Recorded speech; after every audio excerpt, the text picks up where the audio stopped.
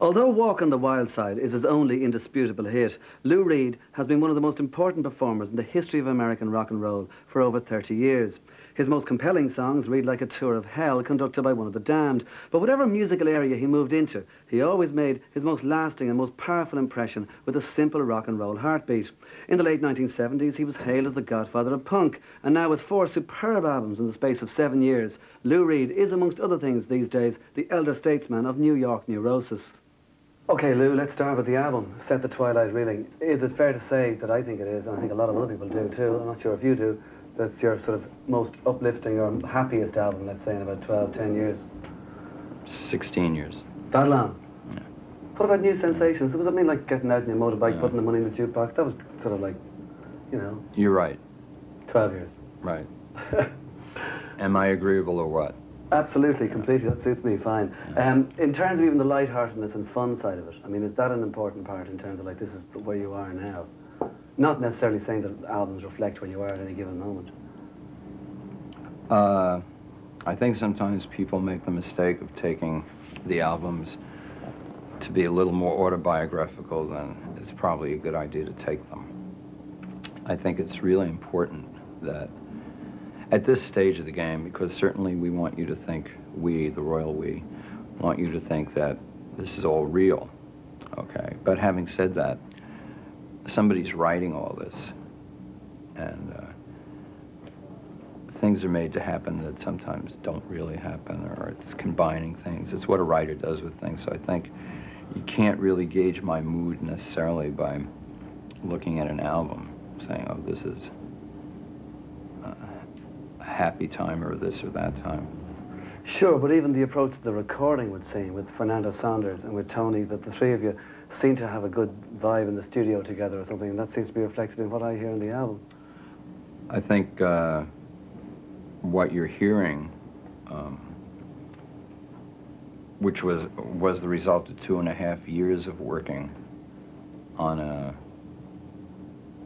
correction of the recording situation, is what I would call it. That is to say that after all these years of recording, I had some fairly definite ideas about what I didn't want to have happen again. And this record is a result of changing the production, the ways of producing it, which would bring Tony and Fernando far closer together, all of us closer together. But do you almost make Not really further from me than you. Fine, but you make it sound like that's a sort of a, like, I don't know, that whatever you do in the studio is what we hear on the album, like an almost demo tape type thing, which it's not really. No, I didn't say that. I said what you're hearing from the studio is exactly what took place under optimum conditions with optimum equipment. It's by no stretch of the imagination a demo. No demo will ever sound like that. Yeah. The reverse is true.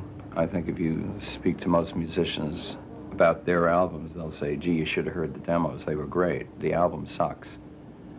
The album doesn't have any life. It doesn't really sound as good. It's this, that. You should hear the demo, or you should hear it before it was mixed. And I've run into situations like that, and this was set up to avoid that, not have that happen. Would you think in some ways... I mean, this album's written up in audiophile magazines. Yeah. That's... I don't want to scare anybody off. I'm just saying I'm serious about sound. Pedro lives out at the Wilshire Hotel. He looks out a window without glass. The walls are made of cardboard. Newspapers on his feet, and his father beats him because he's too tired to beg. He's got 9 brothers and sisters. They're brought up on their knees. It's hard to run when a coat hanger beats you on the thighs. Pedro dreams of being older and killing the old man, but that's a slim chance. He's going to the boulevard. He's gonna end up on the dirty boulevard. He's going out to the dirty boulevard. He's going down to the dirty boulevard. This room costs $2,000 a month. You can believe it, man, it's true. Somewhere a landlord's laughing till he wets his pants. No one dreams of being a doctor or a lawyer or anything. They dream of dealing on the dirty boulevard. Give me you're hungry, you're tired, you're poor, I'll pick on 'em. That's what the statue of bigotry says. You're poor huddled masses, let's club 'em to death. And get it over with and just dump 'em on the boulevard. Get 'em out. On the dirty boulevard. Going out. To the dirty boulevard. They're going down. On the dirty boulevard. Going out. Well, then, do you think the whole result, I mean, the whole enchilada, not just the way it's recorded or the sound or what I hear at the end of the day, is one of your most fully developed sets ever in terms of a complete piece of an album? Oh, absolutely. For certain. So have I just implied that therefore there are some things you've released that have been not so much half-hearted, but only like hit the bullseye 90% as opposed to 100%? I myself can't listen to any of my old records because all I hear is what's wrong with them. So I grade them around 30%. And do you think therefore that, like, I mean, even if I shouldn't take it as autobiographical or I should watch that kind of thing, because we're talking about literature here, and it's not necessarily first person, and third person doesn't necessarily relate to the writer and all that sort of thing, do you think in some way that you've rediscovered a sense of fun on this album? No, I think that's absurd. But hold on, I mean, the last few albums, I'm not saying they weren't fun, but I mean, like, they were bereavement albums. No, I think you missed the point there. It's a shame with an album like Magic and Loss. It was called Magic and Loss, not Loss. The kind of fun I'm talking about in the studio has to do with problems of production, problems overdubbing, having a sound that's really good and then having to wait 2 or 3 hours to try to record it because they cannot get the proper mic at the proper distance, blah, blah, blah, blah, blah. I wanted to have this all taken care of beforehand. Speaking of Magic and Loss, there's lots of fun on that album. As I said, it was called Magic and Loss, not just Loss. So if you say it's an album about bereavement, you're doing your audience and me a disservice because it was about much more than that. It was about how to deal with contemporary situations, which I'm sure you're as familiar with as I am. Yeah. And that being the case, how can you get something positive from it? It's not a dance record, but it's not a bereavement record either. It's a bad rap. So, and to say it's not fun to record, it misses some of what is fun to record. I guess you'd have to be someone who records or a musician to understand the fun of creation and watching the thing come to life. But you can't compare an apple and a pear and say, well, this is one thing, this is not. I mean, you can up to a point, but you wouldn't want to have all apples, would you? Sure, but I mean, I suppose what I really meant was the previous album, really, the Songs for Drella. I mean, that one there was a bereavement album. But hold on, before you define the word bereavement, I mean, there was caricature there, as well as, say, things like... You're really misunderstanding Songs for Drella. Songs for Drella 1 was a collaboration. 2, it was an attempt, which obviously did not work, to form a type of album that I thought of as autobiographical CDs. And I thought, here's an idea that's really fun. You want to learn something about Andy Warhol or Picasso or King George or a contemporary figure, whatever. Instead of having to go to a book, you know, or a CD-ROM or whatever, and have to read all the stuff, you would put on the CD, and it would be through music and lyrics you would learn about the life of a person. It wasn't a bereavement at all. It was autobiographical.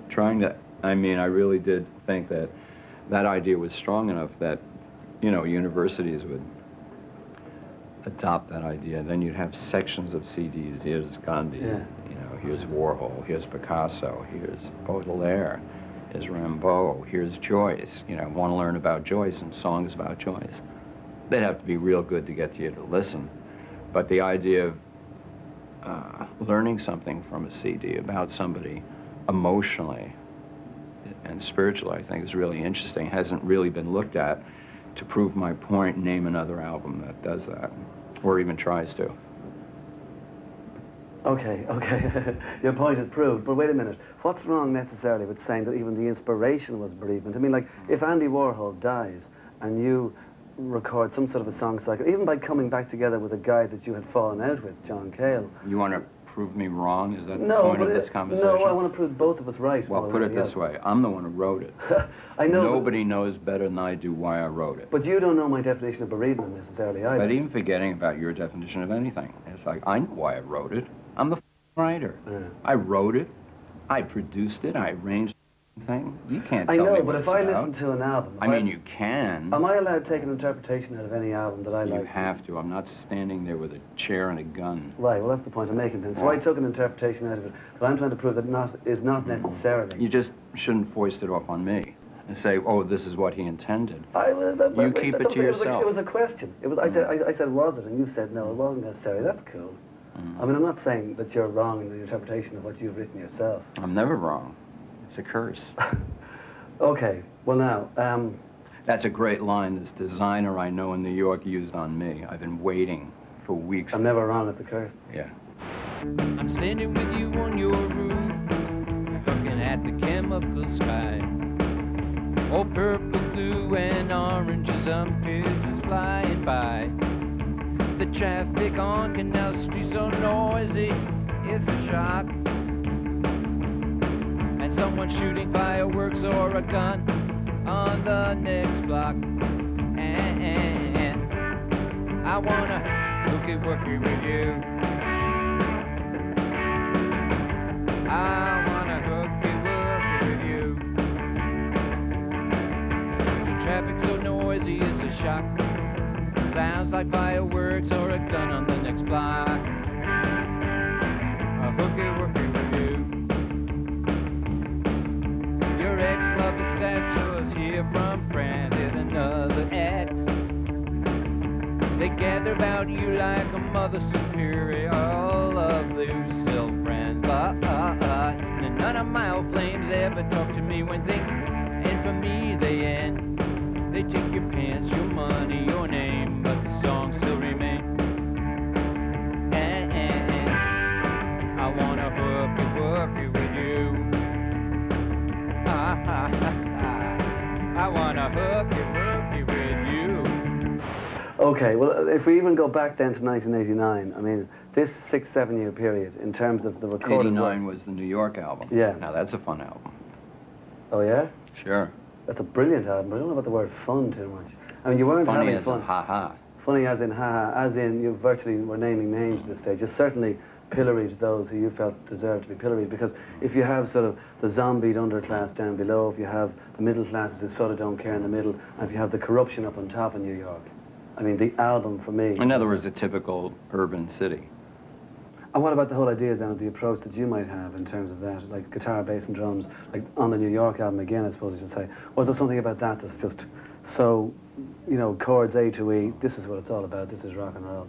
I like the democracy of rock and roll. I like the fact that any idiot can play a Lou Reed song and learn it in about 5 minutes. I love that. I love the fact that folk music, and I think rock is the folk music of the people, by the way. Like, if there is such a thing as folk music, it's the electronic rock that people have. And it goes all the way back to caveman times, I'm sure, where I don't think anything they wrote drifted out of that kind of chord change. There's something about that chord change. Yeah. I mean, you hear it in Irish jigs, you hear the same chord change. Modal music, it's the same chord change. It's so odd. Not odd, it's just interesting wherever you go, except for, I suppose, India, Japan, Yeah. those types of music. You don't hear that, but you certainly hear it in African music. Like if there's a few things you once said, or somebody once said, I'm not sure if it was you actually, the 3 things have shaped your life, which is say rock and roll, New York, that was probably somebody else, I don't know, and literature. Now, you studied literature in college in '61 at Syracuse University. Did that give you a something for it, or did that actually take a something away, do you think? A lot of people think that when they went to formal education, it wasn't very good for them, really, in terms of their creativeness and for whatever it was they were interested in. Oh, I think it was really good to be... I met some teachers I really liked. I got to read Finnegan's Wake in a way that I wouldn't have been able to normally, which was a great thing right there. And what was it about Joyce then? Like, I mean, is there something special about Joyce? I mean, is there any part of Ulysses that you particularly might have seen that might have been a part of you? Well, I mean, as well? Molly Bloom's soliloquy is one of the most astonishing pieces of writing in the entire world as we know it. Yeah. I mean, I've read that over and over and over. What an astonishing thing to read. Finnegan's Wake, which I cannot read by myself, Yeah. but I had a teacher who would read it out loud. And oddly enough, when it's read out loud, it's very easy to understand. It's really funny. But I myself have never been able to successfully read it alone. Well, is that teacher Delmore Schwartz, and is it Yeah. important? And when you met that guy, I mean, what did you get from him, say? I mean, was there something really quite astonishing and amazing about him that maybe he should have been more recognized or something before madness, or he succumbed to? Well, there certainly was something special and unique about him. He was a great writer, and he was incredibly brilliant and very funny and very depressed. And I didn't know it at the time, but out of his mind. Yeah. Do you see yourself as a writer? Yeah, And do you think that the writing but not involves... just a writer. Okay, but do you think that the writing involves an emotion that isn't necessarily you, and therefore, to get back to something you said earlier on, don't necessarily take everything on face value as being Lou Reed, you know, Lou Reed song? Well, fascinating as I am, I'm not all that interesting. And also, when you write something, you have to remember, you know, you're taking something over a period of years and you're compressing it, and you're adding people in, and you're making things go a certain way, maybe because it's funnier, or it's more tragic, or it's this, or it's that. It's writing. Some people would call it lying. When you have actors, you know, the thing about an actor, and I'm sure they'll tell you, is they're people who are really good at lying. Now, if you want to say there's some real depth to all that lying, Yeah, good point. Yeah. there you go, have fun. Yeah. Do you think in any way that, like if you said once that you want to be the greatest writer on earth, that if... Ooh, I don't think I said that. Well, okay, well if it was unjustly attributed to you, which it has been, would you say in some ways that if you ever wanted to write or wanted to make the greatest American novel or something, that in terms of what Lou Reed might be, that each album is like a chapter in that novel? I think, you know, the great American novel is just a cliche. Yeah, well, expression, that's true. But I yeah. thought, I really do, and I still think it, that if you put these albums, think of them as chapters in an ongoing saga of life in a contemporary city in the 20th century. Do you think that if you wanted to be, like, I mean, maybe not the greatest writer in the world or whatever, but like, you did say on Magic and Lost, it can't be Shakespeare, can't be Joyce, I think it was, and that your ambitions in that field, or your realization that you weren't going to maybe go up to the top of that very mountain of Joyce or whatever, or Shakespeare, had waned, and that was cool, you came to an acceptance of something? No, it's, well, I mean, yes and no. Yes, I certainly know that, but I've always known that. Right. Everybody, okay. I think anyone who writes knows that about It's themselves. not as though you No fooled one's- yourself beforehand thinking that you might... You'd have to really be in the egotist Yeah, of all yeah, time right, to say, okay. boy, I can really give Shakespeare a Yeah. run. Hamlet's nothing. Look at this. One of the things that we saw you most around this part of the world in the last few years was with U2, on tour with U2. Yeah, except everybody thinks Bono wrote Satellite of Love. Can I tell them? Yeah? My dears, I wrote Satellite of Love, just so you know. Well, sure, no, I mean, David Bowie with 9 Inch Nails. Oh. Everybody thinks that Kurt Cobain wrote The Man Who Sold the World. Same thing happened. So, That's very funny. okay, listen, just one thing then, like, do you, like, even if you don't look back on your music or whatever from the past, If what? if you don't look back on your music and, like, sort of listen to it or whatever, are you I hear it ever, on the radio, though. right, yeah, but are you ever amazed and gladdened, saddened, or just doesn't mean anything to you, of the effect that Velvet Underground had? In terms of, like, somebody once said that when the albums actually came out first, only 100 people heard them. Every single one of those 100 people picked up a guitar. Eno's responsible for that remark. Eno? It's a pretty good response. Or it's a pretty good remark, isn't it? Eno is pretty smart. I mean, like... I mean, he's demonstrated he's still here. He's one of the world's great producers. I think it's true, Yeah. as remarks go. But it is, isn't it? I mean, like, its influence in the 70s and 80s is phenomenal. It was a great idea. It's too bad, you know, the group couldn't have lasted longer pursuing it, but it was a great idea.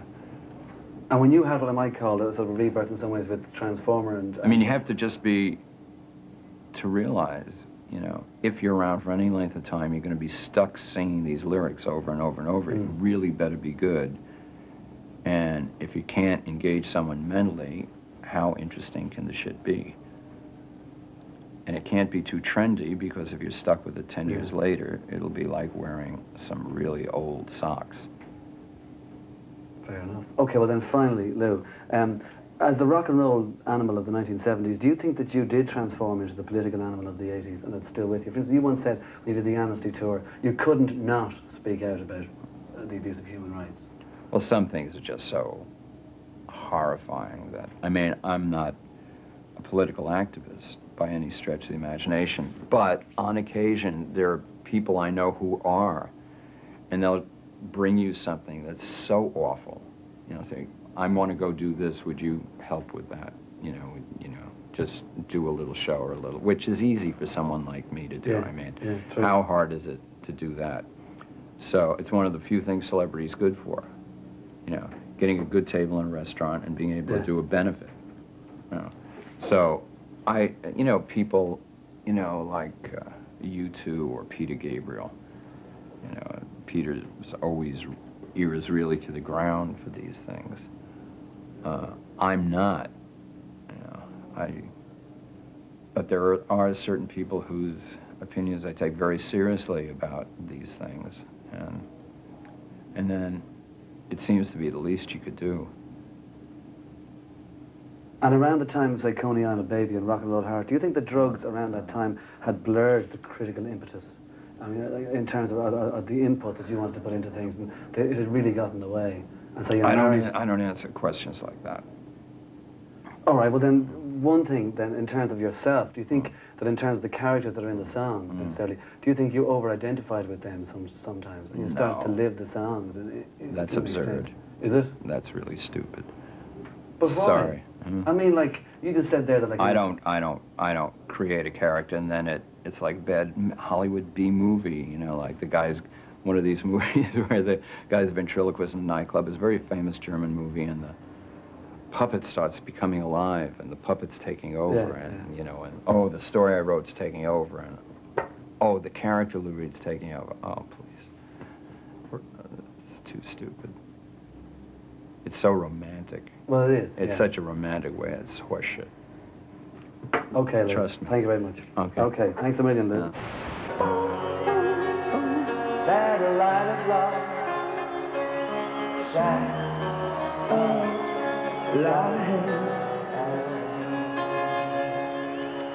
Lou Reed, I've been told that you can go every morning,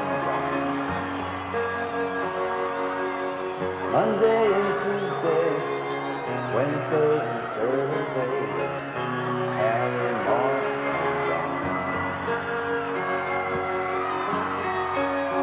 The satellite's gone way up to the sky.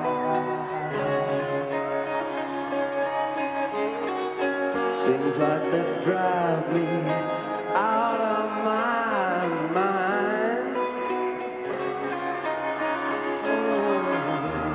I watched it for a little while. We love to watch things on Zoo TV.